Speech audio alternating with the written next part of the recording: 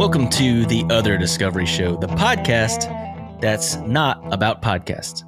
It's the bonus show from the Podcast Discovery Show, and it's about all the other things we've discovered throughout the week.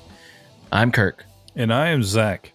And I discovered something that's kind of interesting, and I'm pretty tempted to do it. I found something called Tab for a Cause. And what they do is you can install a essentially plugin for your web browser that makes it so when you open a new tab, it has a lot of stuff on there. Like it'll have like a calendar, or you can like save tasks on it and things like that. But each time one of those is opened, there's also a small advertisement on it. And they do that specifically for raising money for charity. So the ad money is directly given to charity, and the company has essentially been very transparent with this. All of their code for the new tab, the browser extension, and the website are all open source, and they publish quarterly financial reports so you can see how they're using the money. That's cool. At the very top of this, they literally have just, it's going up all the time. You can just see, like, it's almost like a clock. The cents column is going up, but they've already raised $1 million for charity from just people opening their tabs. Really? So like companies will pay for their to be companies on that will pay to platform. advertise you, and that money that they're making off advertising, they donate to charity as well. Huh. And so essentially you, I guess when you set up an account, what you do is you go through and you choose your favorite charity that you like to donate to. So the options they have here, that's cool. Yeah, the options they have here are like feed children, build libraries, send emergency aid. So there's a lot of like cool stuff that you can do literally just by whenever you open the 400 tabs that we all have open at any given time. You're making money for charity. And I also read a little bit because whenever you see this, it's like, okay, so what's the privacy policy like on this thing? Yeah. But honestly, they're pretty transparent about the whole thing. They really try to just make it so that you know what they're doing, and it's not something where you have to guess. And you can, I think there is literally a setting in the US at least where you can say you're not allowed to sell my data to third party. So, okay, a lot of times how they'll use your data is marketing companies or any brands will use the cookies that you have in your browser to try and give you specific advertisements. So for Kirk, it would be like Beanie Babies and foot lotions and onesies. And so essentially he would only get ads for those things unless he cleared his cookies or stopped searching for it altogether. Beanie Baby lotions. or if he suggested to this company, look, I don't really want specific ads. Just give me whatever ad. And then luckily for him, his tastes are so random that he might still get the same ones. What? But yeah, they also have a web, like a search function as well, where you can do the same thing, where advertisers will pay to be on that service, and you can raise money for charity. That's fascinating. We're all using tabs, so definitely going to look into that. What, Beanie Babies? Yes, the Beanie Baby foot lotion. That's what I'll be looking into right after. No, there was stream. a comma there. It's Beanie Babies and foot lotion. Oh, okay, that makes more sense. Not foot lotion for your Beanie Babies. That's ridiculous. That's what I've been looking for. God, this is so stupid. I don't have any Beanie Babies at all. He's just planning his collection. This is a new one that you got me on. He's planning his collection. It's my Beanie Baby obsession that I apparently have. So in research for this episode's PDS, we learned a lot about one dude. And they just kind of scratched the surface on the episode about him. We were talking about this, biodome type scenario that they had going on, created by this guy named John P. Allen. And I wanted to look into him because he sounded fascinating. And I pulled up his Wikipedia, and it's a freaking Bible. The thing is huge. And I don't know how he lived long enough to do all the things, because he did so many things. So I'm just going to shotgun some of these, and then it'll give a lot more context to the dude we're talking about when you listen to the PDS, and this is the guy that founded, all of these crazy experiments that went on at what was it called? The Biosphere 2. Yeah. A $250 million like closed ecosystem he built in the desert in Arizona. It's crazy. It's crazy. So John Allen is a systems ecologist, engineer, metallurgist, adventurer, and writer. He owns there's some things that won't even sound like this is the same guy because they don't really go together. It's just like, what? This one I just put in here because it's just so random. He owns a 1,000-acre mahogany tree farm in Puerto Rico. He was a co-producer and dramaturge of Theater of All Possibilities, an internationally touring theater company that has over 24 publications to its credit, many under his nom de plume, Johnny Dolphin. Johnny Dolphin. That sounds like a different thing. It sounds is there like a nom de porn? That's what it sounds like. Remember when we did that nom show? De stripper. What was it? My Dad Wrote a Porno. What was that dude's? Oh, what was his pen name? I can't remember. It was Rocky Flintstone or something like that. It was something ridiculous like that. It was so stupid. That show was funny, man. That was a great show. By the way, if you have not listened to the first season of My Dad Wrote a Porno, you should. Do yourself hilarious. A favor and just go laugh. You will giggle, and you won't regret it. I'm trying to remember the setup. I know we normally don't talk about podcasts, but it is a funny one. Like, I think the setup is a son finds out his dad's an erotic writer and reads it. He reads it live with other comedian friends on the show. And his dad's in his 70s, and he's actively writing. Rocky Flintstone. That was his name. Rocky Flintstone. I'm almost positive. It sounds right. It's such a funny show, and the erotica is so bad. But yeah, Johnny Dolphin's pretty good too. Yeah, Johnny Dolphin. I could see him writing that too. He was a fellow at Linnean Society, the Royal Geographical Society, and the Explorers Club. And he's been called a swashbuckling frontiersman and an eccentric mix of scientist, artist, entrepreneur, and adventurer. Allen became a senior metallurgist. That's a hard thing to say. How would you say that, Zach? I think that's it. I think you got it.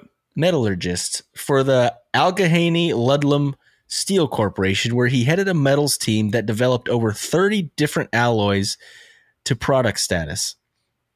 In 1963, Allen self-financed a 2-year sojourn around the globe by land and sea to study the origins of indigenous cultures and their various approaches to living within their ecosystems. So I think this is probably where he got the bug for building ecosystems. Yeah, I think this was the start of it, the setup.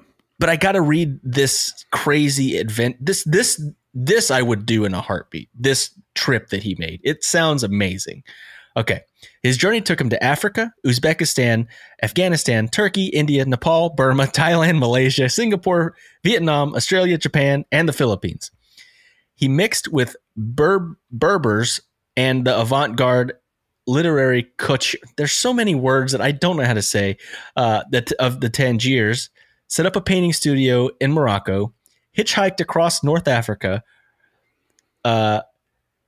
from Tangiers to the pyramids and Karnak, lived with tribal chiefs in Sudan, traveled with refugees to the Rann of Kutch in India and Pakistan, consulted for the International Medical Relief Organization in Vietnam, lived on a junk with Tankas, Hong Kong boat people is what it says, because I guess so. That's a name. That's what I'm saying. There are things I've never even heard of. Some specific culture, I guess. Yeah.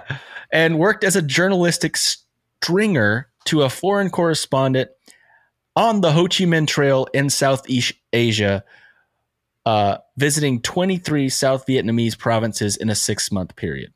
This is the same dude. I mean, I was wondering how you get, because honestly, I want to have written about me that was a swashbuckling frontiersman. Right? That is such an awesome thing to be called. And I was like, what do you have to do to be called that? And apparently it's that. Just go all over the place. And then in 1969, he co-founded and became general manager of Synergia Ranch. And that's kind of where he started this whole like compound, commune lifestyle. Eventually it was a compound. I would almost call the Biosphere 2 a compound. Oh, it's a beautiful one, but it was definitely a compound for those that were in there. I feel like compound definitely has a connotation. Yeah, maybe it does. In the 1980s, he started Biosphere 2, a $250 million project financed by an oil tycoon that was primarily created for the purpose of scientific discovery, as well as a prototype for habitats in non-hospitable environments. The Biosphere had a rainforest, savanna, desert, marsh, ocean, and agriculture biome. 8 participants were locked in the Biosphere for 2 years, where they had to self-sustain and maintain the ecosystems. They were successful to an extent, but not without much drama and many hurdles. And I want to end with this quote by him, and it's perfect. I think adventure is where human beings can find the best route to the answer of the question, who am I? You don't have to justify climbing Mount Everest. You don't have to justify diving deeper into the ocean than anyone before. And you don't have to justify going into space. It's an end in itself because it leads to contemplation. It takes you out of superstition and fanaticism. That may be its greatest benefit. So basically, he had this like adventurous spirit. He sounded like a crazy dude. He doesn't seem like an amazing guy, at least in the story from the Biosphere 2, but this dude's history and his Wikipedia is crazy, and all the things that he did. People that are this intense in their life are intense to be around. You know what I mean? Yeah. It's just what it is. It's what it is. Like, there's a reason that Steve Jobs and like Bill Gates were as intense as they were and created the reputation they had of being ruthless, is because they were nonstop going for it. And so that's why they don't have an off switch, and that includes like they're not always nice people to be around. So yeah, that is wild. And you know what? I think it's time to go something else wild. We got a couple calls on the Disco Hotline, and I think it's time to hear from a couple of friends of ours. Here we go. Say yes. Say yes. Say yes to the PDF. Say yes. Say yes. Say yes to the PDF. Say yes. Say yes. Say yes to the PDF. Hey guys. Oh my goodness. It's been a minute. It's like the minutes turned into hours, and the hours turned into days, and the days turn into weeks, and then the weeks turn into months, and it's just been such a long time. I'm so sorry. I really like you guys. I just wanted to let you know I'm still here, and I've been listening every week. I haven't missed a single episode. I've just been so busy with all the cats. So you remember those, right? Like the kitty cats that I have to get back to and all that. And then my mom, oh my goodness. Oh, my mom is... she's ridiculous. So I'm really sorry. I've just been real busy, but I love you, especially Zach. Bye. Okay. So yeah. And first of all, I don't know why, but Google translated this, because this goes to our voicemail, and it translated this into Portuguese. This is the new game, right? This is like, what did Google translate this to now? I mean, do you want to know what it says in Google Translate? Yes, please read the whole thing for me. I mean, first of all, the say yes to the PDS part is just like say ya say. But then it says, I would ask you to see ya. I believe you would go. Nina, you didn't answer me. I was attacked before you, but if you're going to fall here, you'll see me all over there. I think you've gone to your house. Wait, so did you just Google translate that from Portuguese? Yeah, to English. Because it was in Portuguese. I remember that. I didn't.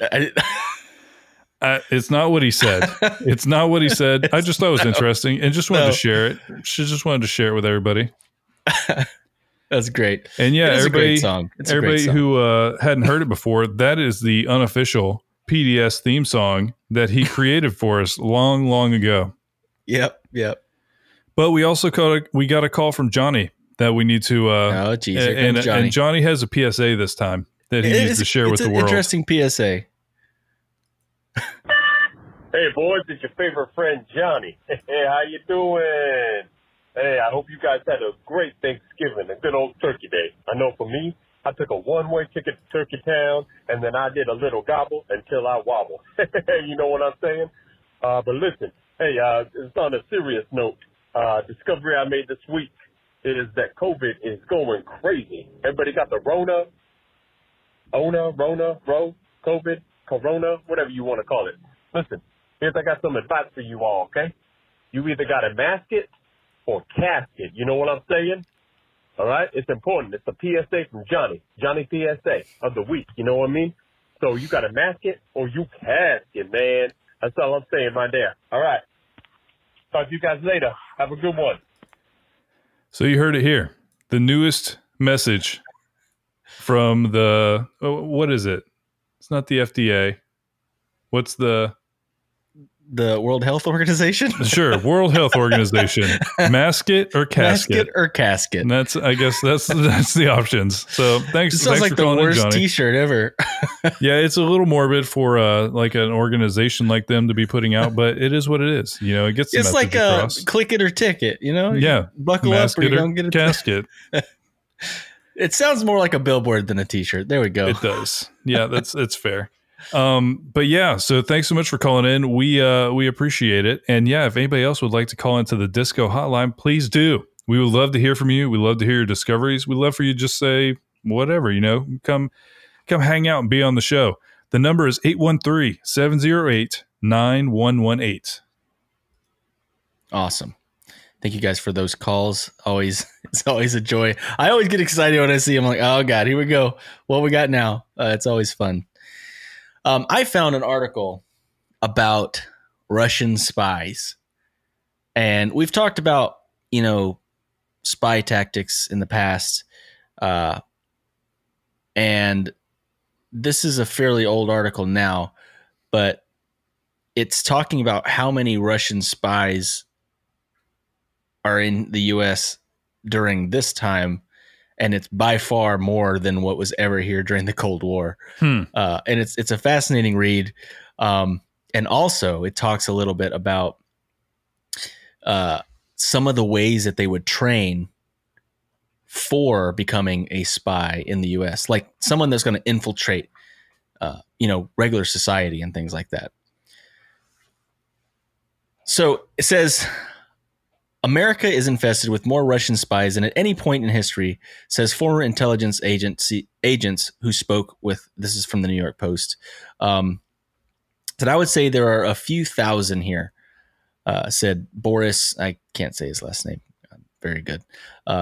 He's a former double agent who worked for the CIA, spying on the KGB from the 70s into the 80s. It says, that's because each mole is a long shot, and the Russians want to maximize their odds. Out of 1,000 spies, one or two will get access to some sort of secret or something like that. The current atmosphere in the U.S. is we're having a love affair with Russia now that the Cold War is over. However, but there are more Russian spies here now that the Cold War is actually gone. But the thing that I found most fascinating is in South Russia is where they have a lot of these training camps, but apparently like they're very hidden. You can't see them. Like they're not even like on satellite maps or anything like that. But they've basically made these whole towns just like American small towns so that they can train. So like the Soviet Union had a number of schools that trained beautiful women to, and this is part of it. Basically, they were women spies to take advantage of dudes because they were pretty. They were called worm on a hook agents. Some of these schools are located in small towns in the southern part of the country. None appear on a map. They are exact replicas of American suburbs where the bulk of the KGB agents were deployed during World War II. Russian spies in training in these towns buy groceries at 7-Eleven, eat hamburgers at McDonald's, watch American TV and go to American movie theaters, get American newspapers that are delivered every morning, and speak only English. I just found that fascinating. They have this whole like training cities where you will learn to be American, and they try to like, I guess, saturate you in the American culture so that it becomes a part of you and becomes second nature. Yeah. No, that's crazy. I mean, I don't know how we can't see a 7-Eleven next to a McDonald's on a satellite in Russia. I feel like that would stick out, but no, it is pretty crazy that they're going through like that length of training where they're really going for it and trying to make people just live every day as an American. And nobody gets a newspaper anymore. What are they trying to like get? Like, and a lot of it they talk about is they're trying to get more info on specifically like military technology and even just regular technology, because since the Cold War, they've been so far behind in technology that they're trying to get ahead of us. And but same thing with like the space race and all that crazy stuff. Anyway, I thought it was a fascinating article about these cities in Russia that are just like U.S. cities. Yeah, that would be the weirdest thing, because I'm sure they're great at it. So like you could walk into this place and you wouldn't know if you were just dropped there that, okay, there's a short story right there where somebody's just like living in a town. They're like, what's happening? Why does everybody seem a little off? They're all Russian spies. I'd watch that. I'd watch that show. So me and Kirk the other day were talking about the Michelin star. We were talking about essentially that's a thing, that if you have a Michelin star on your restaurant, that means you're extremely fancy. And usually, not usually, I'm pretty sure they are still very, very respected, revered, everything for their choices and for their standard they've set. And so what we talked about was like, so we first heard about it and you're like, oh, well, it sounds like that tire company, but that's stupid. It can't be the tire company. It was like a tweet that I saw. It was like a meme almost. But it is the tire company. So the Michelin Guides are a series of guidebooks published by the French tire company Michelin for more than a century. So over 100 years they've been doing this? Yes. Dang. So the term normally refers to the annually published Michelin Red Guide, the oldest European hotel and restaurant reference guide, which awards up to 3 Michelin stars for excellence to a select few establishments. The acquisition or loss of a star can have dramatic effects on the success of a restaurant. And it also publishes a series of guides to cities, regions, countries, and called the Green Guides.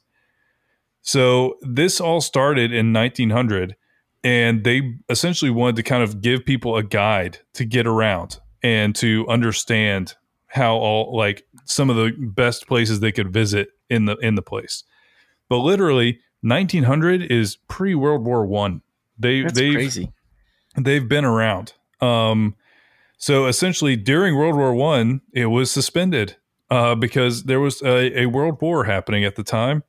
Makes sense. But then after the war, they picked right back up. But then essentially in 1920, Michelin himself, while visiting a tire merchant, noticed copies of the guide being used to prop up a workbench. Robert Michelin? Is that what you said? Mm-hmm. No, it's Andre. Oh. Based on the principle that man only truly respects what he pays for, he decided to charge a price for the guide, which is about $2.15 in 1922. So he essentially saw somebody mistreating it and decided to charge for it, so they wouldn't do that. But then you start to their star ranking started in 1936, and here's the kind of the criteria they would use. 1 star is a very good restaurant in its category. 2 stars is excellent cooking, worth a detour. 3 stars, exceptional cuisine, worth a special journey. And literally today, this is still, if you have 3 Michelin stars, you are absolutely going to crush it as a restaurant. If you can do this, you are done. But one of the cool things is how they do their inspections. So Michelin reviewers, commonly called inspectors, are anonymous. They do not identify themselves, and their meals and expenses are paid for by Michelin, never by a restaurant being reviewed. Michelin has gone to extraordinary lengths to maintain the anonymity of its inspectors. Many of the company's top executive lawyers have never met an inspector. Huh. Inspectors themselves are advised not to disclose their line of work, even to their parents, who might be tempted to boast about it. And in all the years that it has been putting out the guide, Michelin has refused to allow its inspectors to speak to journalists. The inspectors write reports that are distilled in annual stars meetings at the guide's various national offices into the ranking of 2, 3, or 1 star or no stars. So it's just crazy to me that like that it's so secretive. When a restaurant gets awarded a Michelin star, does the Michelin man come with like a giant check and say like, here's your star? Yes. Because that's what I would imagine. Yeah, it's like Bill Engvall in a Michelin suit. And here's your star. Here's your star. And then that's all it takes. It's just that easy. But it is crazy that it's a stinking tire company. Like, I remember having that whole thought process myself. It was like, this has got to be a different Michelin, right? Like, it's got to be like Michelin Foods or, special fancy Michelin place. And honestly, okay. Not Tire Man. I fully appreciate and understand. Well, I don't fully appreciate it. I'm not cultured enough to have ever been to a Michelin starred restaurant, but I get what they're going for. They're going for that, like, when you look at the pictures of who has it, like excellence in presentation, innovation, like they're going for that next level of a meal. But the one I've that's got a really bucket list of restaurants I want to go to in my life, and they're usually Michelin star restaurants. Oh, are they? Yeah. I mean, it's not that it's going to be like not good because it's so fancy. It's going to be good too, but it is extremely, extremely fancy. And I'm sure expensive for the most part. But they have another thing called the Bib Gourmand, which since 1955, they've also highlighted restaurants offering exceptionally good food at moderate prices. So what this is like the Michelin star of affordable food. And so you can go find that as well. So you can go find McDonald's on there? McDonald's is not on there. Dang. Because it tastes bad. Yeah, it does. So bad. Taco Bell could be on there, though. I like Taco Bell. I mean, whoever like invented all of, I've said this before, I'll say it again. Whoever invented all of the flavorings for Taco Bell that makes soy taste like a taco should go work for like NASA. Like just get that person in there to just make dirt taste like something and they'll do it. They keep taking good things off the menu, though. They're like they're ruining it. They're ruining it. Taco Bell do better. I did see they got rid of the beefy crunch burrito, and then they lost me because I love my Mexican pizza, and they just destroyed it. It's gone forever. No Mexican pizza anymore. Yeah, it was sad. It was a tough year for everyone, including Taco Bell. Yeah. Yep. Beefy 5-layer burrito. Bye bye. Yep. No Michelin stars for Taco Bell anymore. They lost their Michelin. It was all based on the Mexican pizza. All right. Are we good? Are we done? Yeah, that should be like 20. Are we done? Can you leave that part in? See you, everybody. Are we done? Are we done? Can we be done? Are we over? Yeah, we're done. Thanks so much for listening. We really appreciate it. We love you guys. Bye. No, I was asking because you had another one on here, so I didn't know if you wanted to do it or not. Oh, I mean, I can do it, but I think we're good. We're fine. We're right at the time. Yeah. Oh, man. That was... Are we done? We nailed the ending of that.